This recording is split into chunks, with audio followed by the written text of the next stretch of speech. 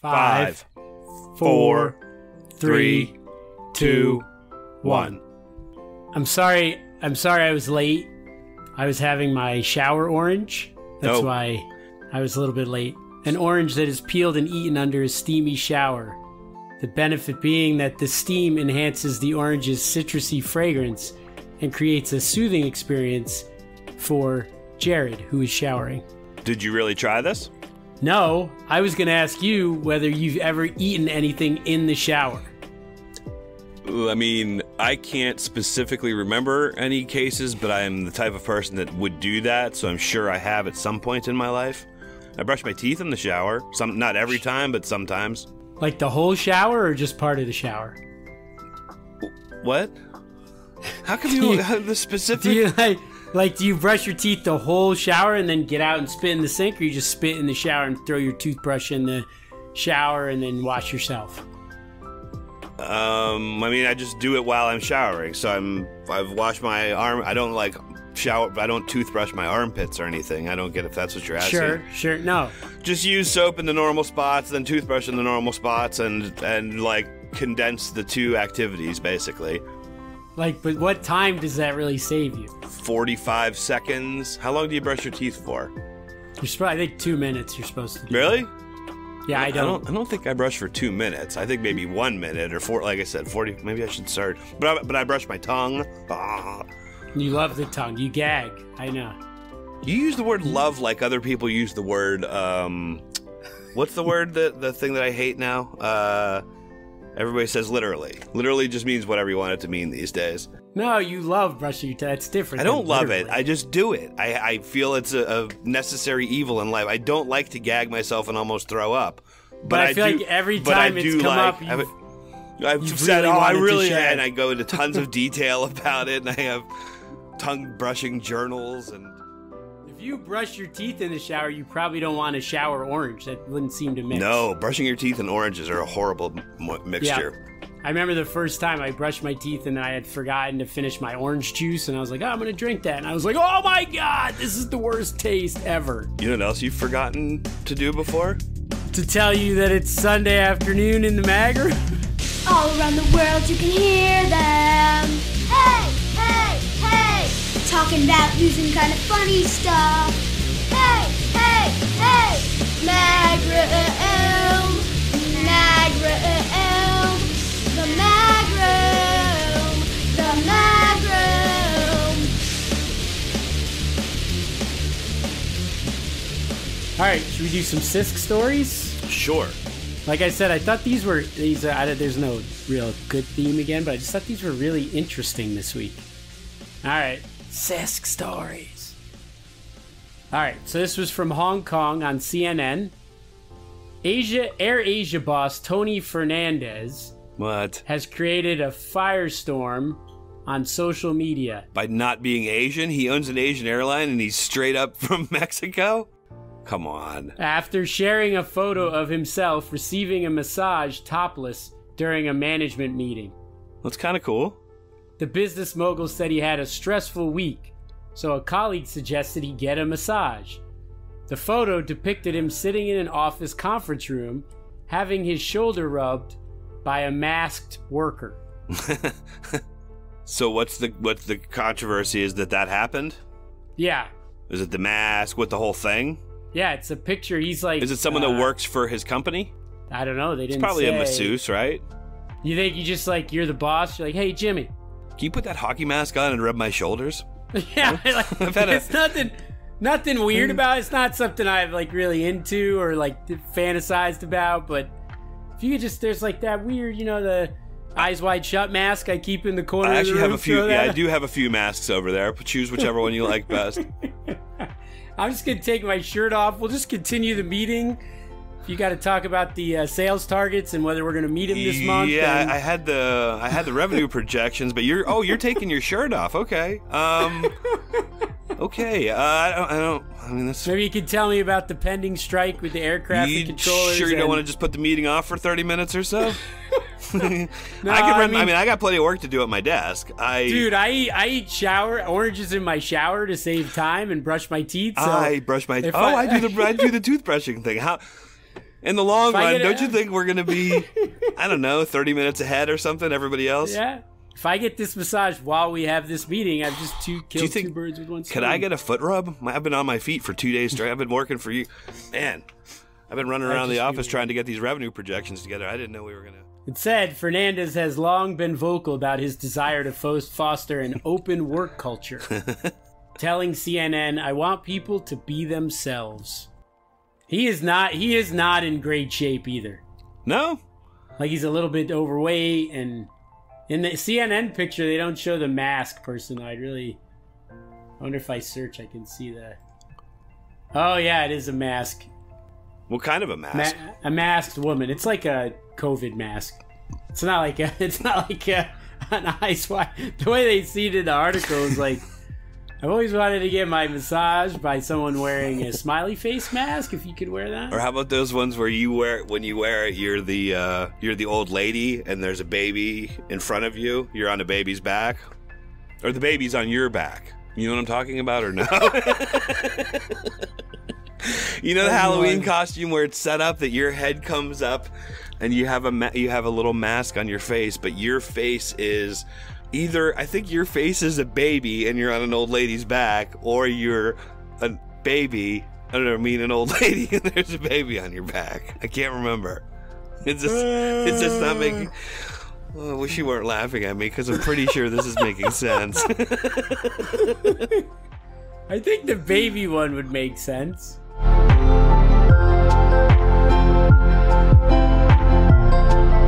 Have you ever heard of Johnny Coulon? There's a picture of him right now with Muhammad Ali that I'm looking at. He was a French boxer. He was 76 years old in the picture, and Muhammad Ali was normal age. What's normal age? Like when he was still fighting? Yeah, he was like 30 something. So he's 40 years older than Muhammad Ali. Muhammad Ali's 100 now, 140-year-old person. Coulon sounds like it should have to do with like ice cream. He was an ice cream magnate, European ice cream giant. Nope. He was. Do you want to know? Or when you remember in the 80s, people that said they were cooling out. So he's a 76-year-old in this picture, former world bantamweight boxing champion. I think I said he was a French boxer. Did you? So you actually don't listen to me. This is like 2 out of the last 3 weeks. He was a Canadian-American boxer. And Johnny Coulon was, at 76, was 5 feet tall and 110 pounds. That's like, I think that's shorter than my grandmother was. All right, so this is what he did. This was his act. The person, Muhammad Ali, obviously you could do it, would lift him into the air. So that was the first thing. His opponent, boxer, wrestler, weightlifter, would lift the smaller man in the air. Coulon would straighten his body, push down on the lifter's wrists, and assist in the lift. So nothing special, right? You lift a 110-pound man up in the air. All right, so then he lightly grasped the lifter's right wrist over the pulse point with his left hand and placed his right index finger on the left side of the lifter's neck near the carotid artery. Carotid. Yeah, whatever. It is speculated that no matter how much the lifter strained and struggled, they could not lift Johnny Coulon once he did that. So Muhammad Ali couldn't, like, the guy has his, like, one hand on his wrist, the other hand in this neck area, and Muhammad Ali cannot lift the 110-pound guy into the air. I bet I could do it. Is he still alive? Nice. No. Somebody, once he took his hand off somebody's neck, the guy threw him out the window. That's how he died. So how did this become a news story? Did he just die or something? No, I just saw it on Twitter and thought it was amazing. Muhammad Ali couldn't lift him. Larry Holmes couldn't lift him. It said, at the end, both world champions laughed over it and hugged.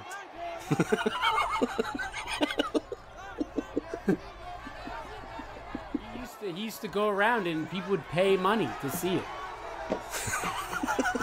People would pay money to watch a little man touch somebody's neck and not get lifted in the air? Yes. How much were tickets? Let's see. This was the probably 60s and 70s or something like that? Yeah, I bet 70s. So what do you think the tickets were? $1? Something like that? Yeah. 50 cents? Maybe $1.50? maybe 1,000 people show up. Would you pay $1 to watch a tiny person not get lifted We in the need air? some other stuff going on. Maybe there's like a musical act and Food trucks? comedian. Yeah, you got to buy some food. It's like a festival. But that's the denouement of the festival? Yeah, he's the end. Hmm. You can't lift him. Wouldn't it suck to be a 5-foot-tall man? I think on some level, yes, but then there's some great things about it. Like on the airplane, your seat would seem really big. Yeah. Your, I shoot pool with a little Italian guy who's probably maybe 5 feet, maybe a little under 5 feet. You probably. He's a cool guy. He's a real nice guy. I think you And he's live got longer. Very much a sense of humor about it. I don't know if I believe that you live longer, because I know that really tall people live way shorter, but I don't think it means if you're It's shorter. reverse.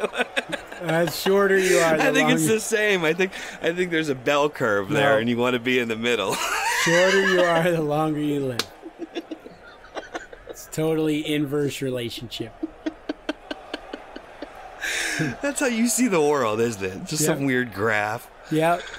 That's funny. Johnny Coulon lived to be 112 years old. Is that really part of the story? No one could ever lift him. Even his casket. They couldn't lift his casket at the end. That's not true. Because no one was touching all the pallbearers' necks. Yep.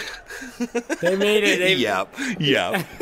They chopped off his wrists and put the hands on the. They needed Guys, 12 that's- pallbearers, but then they also had to have 12 pallbearer neck toucher guys. Yeah. There's 24 people around the casket, and everybody's reaching over.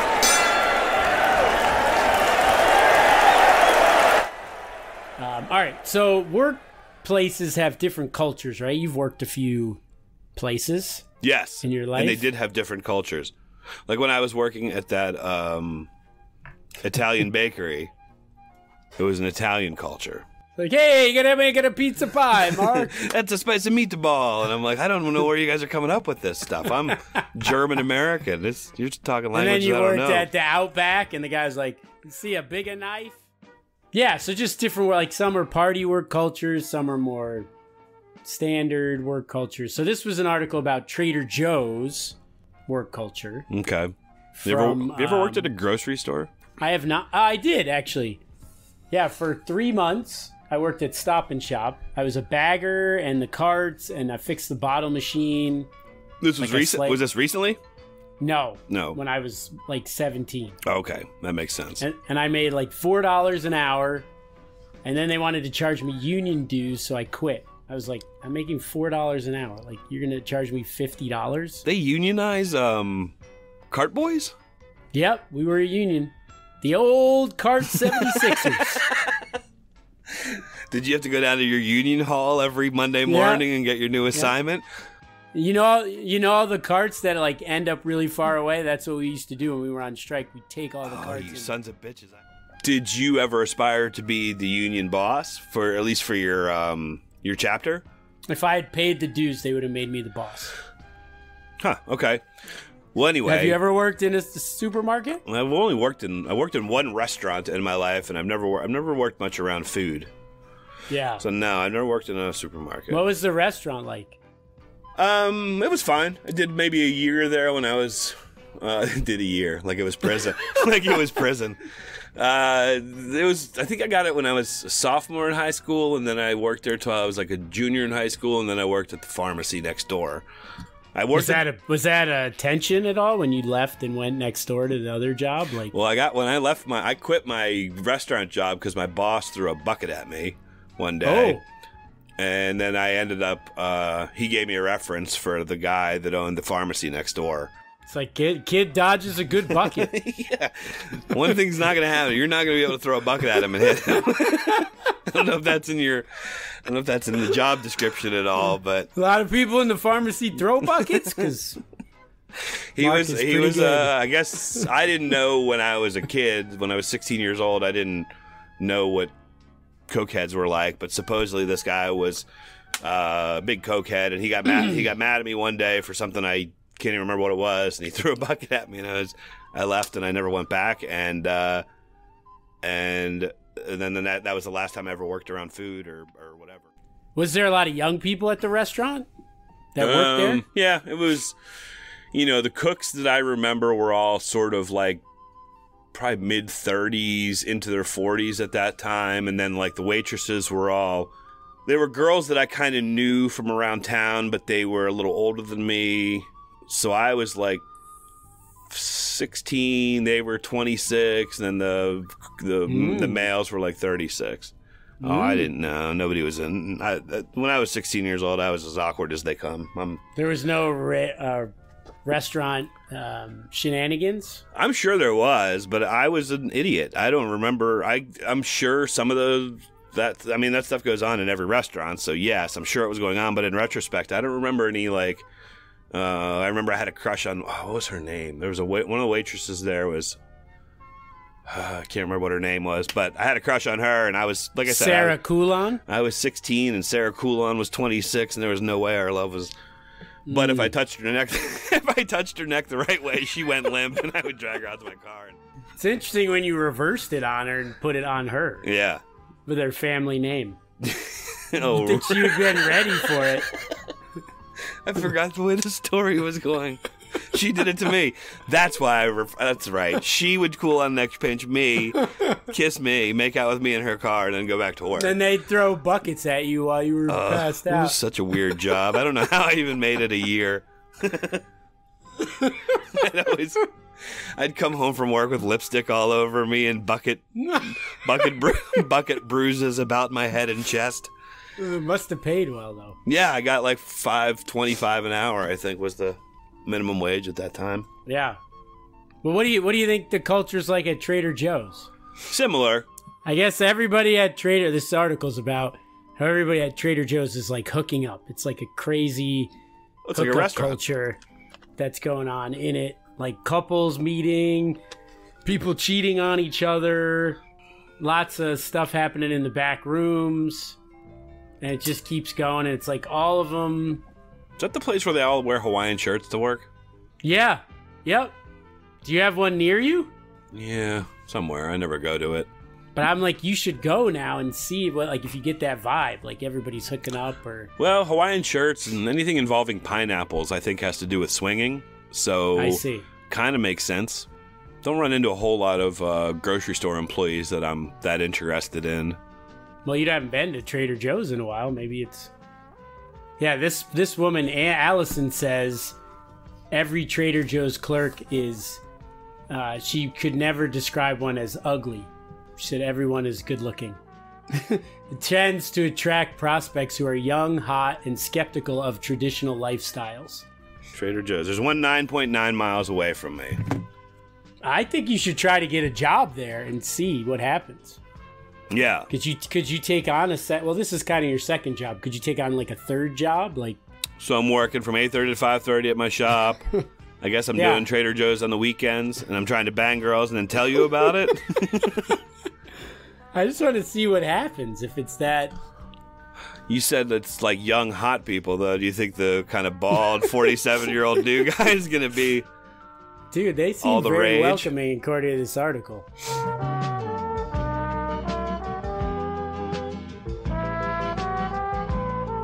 Yeah, when I'm reading it, I mean, working at a grocery store just must not be fun, but when I'm reading it, it just seems like that would be kind of fun. I have a friend. To have a bunch of people who are just having fun with each other and hanging out. I have a friend named Matt Rothman that when we were, I use the word friend in the same way that other people use the word literally. You love your friend Matt Rothman? I love him. He worked at a Stop and Shop when I was in high school. He was a year younger than me, and he got fired for stealing money and then going to, what were the casinos? What are the casinos in Connecticut? Foxwoods? Was that the first one? Yes. Yeah. He used to steal money from Stop and Shop and go to Foxwoods and gamble. How much did he steal? About $1.3 million, if I remember correctly. It was a That's quite a stop. It was a haul. It was a haul. No, I think he got fired for stealing like $100 or something like that. It was from the bottle return, $1.3 million from the bottle return. That's one of those stories that I remember from high school, and that's how I was told the story. Rothman got fired from Stop and Shop because he stole money and went to Foxwoods, but he didn't get fired for the going to Foxwoods parts. I don't imagine that he just told like that's what I stole the money for. If he just stole the money, it would have been fine, but. But then he went and gambled underage. He went and gambled underage. We gotta have, we can't just let that kind of thing go. Yep. So Matt Rothman, if you're out there, write in and or your brother Brad. I played baseball with Brad. I feel like we talked about that story. Matt Rothman stealing money from Stop and Shop to go gamble at Mohegan Sun. Yes. Yeah. Huh. I don't know. I wish we had a way to search our episodes. I'm glad we don't. We need an intern that listens to our episodes and catalogs them and comments on them on their podcast. Maybe I did. I mean, I pretty much everything I say, I feel like I've said before. Yeah. Well, we're almost at episode 100. That's the end, right? Number 100? And then we're done? I think so. Sweet. Good. We are getting close. We wrap it up, and then I talk to you in like 5 years. We do an anniversary episode. Like anybody would care. Like 5 years later, we're like, you guys were back. Crickets. I was afraid if we took a week off, everyone would forget about it. So. Yeah, so we did Matt Rothman before, huh? I don't know. I just remember you talking about your friend who stole $100 and got fired. But well, I you have other friends who had stole money. And got fired? I have the exact same story. Kevin, what was his last name? So when I used all right. So I worked at the restaurant. Donald, his name is Don Early. He threw a bucket at me. I quit my job. Joe, I can't remember what his last name is. DeLucia. Coulon. He owned the pharmacy next door. Hired me to deliver drugs to elderly homes and stuff around where we were. Wait, why am I telling this story? About stealing? Something with stealing? So when I got hired, this kid named You were just barreling there. You're like I was so excited that I have something that ties things together. I told you I didn't prepare anything this week, so any sort of good stuff I'm excited about. Sure. Yep. So Kevin, I can't remember his last name. Anyway, who? Hartman? Are you trying to say the comedian? No, Kevin Hartman. Are you trying to say Kevin Hart? No. And now you're covering it up by saying, no, I'm not. There's nobody famous named Kevin Hartman. There isn't? No, Kevin Hart is a comedian. Oh, but Kevin Hartman's a really good comedian as well. There's Kevin Hart and Kevin Hartman? Yeah. That's not true. It is true. Anyway, the kid who was training me to do his job, the last day he was training me, the woman had written a check, but all she did was write the name of the pharmacy and her signature on it. She didn't put the dollar amount. So he took a bunch of cash out of the little, those little, do you remember those little zippered envelopes that banks would use? He put, say there was $200 in cash in there. He made the check out for whatever her thing was, mine, and made it even out. Took the cash out, made the check out for the difference, and then quit. Quit working at the pharmacy, and he was quitting, I remember, because we were like coming up on the end of summer, and he went on a vacation with his family after he stole the money. And he thought, I'm retired now, everybody. I got $200. So how did you find out he stole the money? Whoever balanced the books, I guess, told me. Something like that. And they got in trouble? Well, they put me on a sting operation. I had to go undercover and try to get him to admit to that. So I had to infiltrate. Yep. I had to infiltrate his high school gang and become friends with him. And I think is that you were in the cop? You were in 21 Jump Street. Yeah, it was like that. Yeah. Yeah, I can see that. But in the end, we got our man. Kevin Hartman. Kevin Hartman got out of jail, became a famous comedian though. So, joke's on us.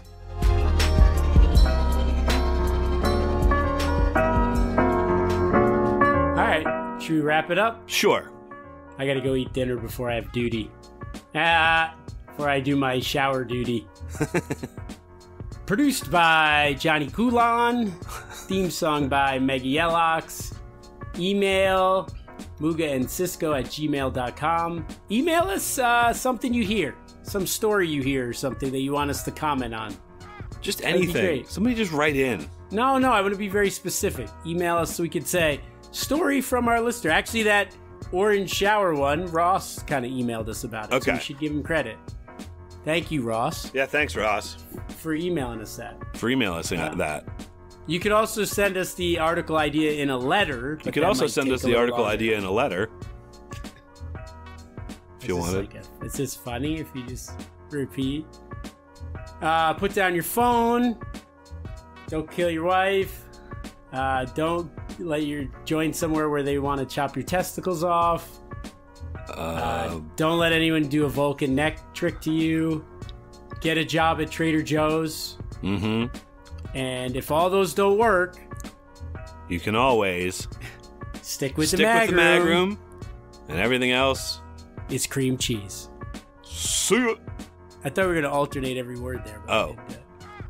If. All right. No, we're done. Goodbye. Ooh, ooh, I like my groom. I like my groom. Ooh, ooh, my groom is good. My groom is good. Ooh, ooh, I like my groom. I like my groom. Ooh, ooh, my groom is good. My groom is good. The my groom's good. Ooh, ooh, I like my groom. I like my groom. Ooh, ooh, my groom is good. My groom is good. Damn, his tongue is clean.